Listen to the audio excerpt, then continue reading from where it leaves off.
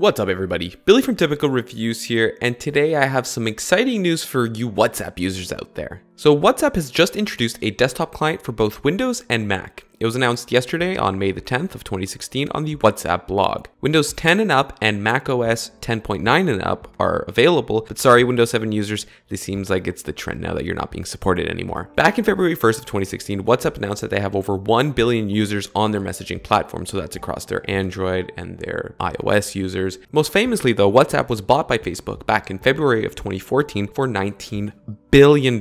So not only do they have a billion users, they were bought for $1 billion. It just seems like WhatsApp is in the business of billions. So why is this important? Well, you no longer have to have a phone with you if you're using WhatsApp as your primary messaging application, as long as you're on your desktop computer, either your Mac or your Windows. And it's really, really awesome to be able to actually use your keyboard to type faster to your friends and family, and of course more accurately as well. Setup for WhatsApp on desktop is an absolute breeze. When you start up the desktop application, it will prompt you to scan a QR code that's on your phone in order to log into the same account. But what can you do on it? Besides sending messages as the basic functionality, it essentially works identically to the smartphone counterpart. You can send and receive attachments, record voice messages, and even delve into your message history. So what does this mean for us? It's essentially a dedicated version of WhatsApp Web, and that's the version that was accessible from the internet if you logged into it, which isn't necessarily a bad thing. It simplifies it by being directly on your desktop instead of having to actually go onto the internet and finding it. As long as your computer's connected to the internet, you have the application downloaded and installed, you're good to go. In my opinion though, I've been using Telegram for a while and do prefer it since they've already actually had a desktop messaging version of their client for a while now, but I can't be denied that WhatsApp is definitely the more popular messaging app because of its 1 billion user base, and I'm sure you also have a lot more friends on WhatsApp compared to Telegram. And there you have it, WhatsApp users. For anyone using Windows 8 and up and macOS 10.9 and up, you can download it right now. I'm going to be leaving a link in the description below, so be sure to check it out if you are a WhatsApp user and just start enjoying it using it on your computer. So if you guys enjoyed this video, be sure to press that thumbs up button, and if you'd like to see more content just like this, be sure to hit that subscribe button as well. And as always, thank you very much for watching. I hope you have an awesome day,